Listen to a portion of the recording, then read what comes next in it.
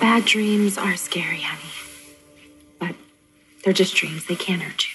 I miss Mommy. I know. But you know what the best cure for forgetting bad dreams is?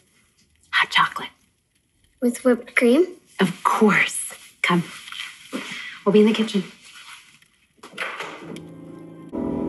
I was in the same position that you're in right now. Not that long ago with my friend. Oh, right. Doc Finn, when Gregory died. He let go of his sobriety because he couldn't handle his grief, and I didn't blame him one bit because I would have done the same thing. We've all been there. I've already had one relapse. You know, it didn't take long for me to be elbows deep in bourbon. Honestly, we're just one slip away. But it was Sam who stepped in to save the day, and she staged an intervention. And she said that she wasn't going to lose me without a fight. She was determined that way. And while I'm more tempted than I've ever been to have a drink,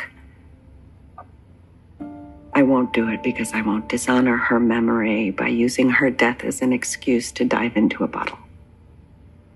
I can see where Sam got her strength. Her memory will keep me sober, and I will consider that her last gift to me. Well, it's good to see you so determined to stay sober. And I just want to say that if you need anything, I'm there for you day or night. Thank you. I do have to start making decisions about her funeral. I can't believe that I'm even saying that. I know. I just want her to be proud of me. She definitely is.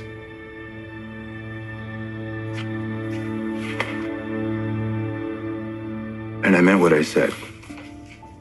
You call me anytime.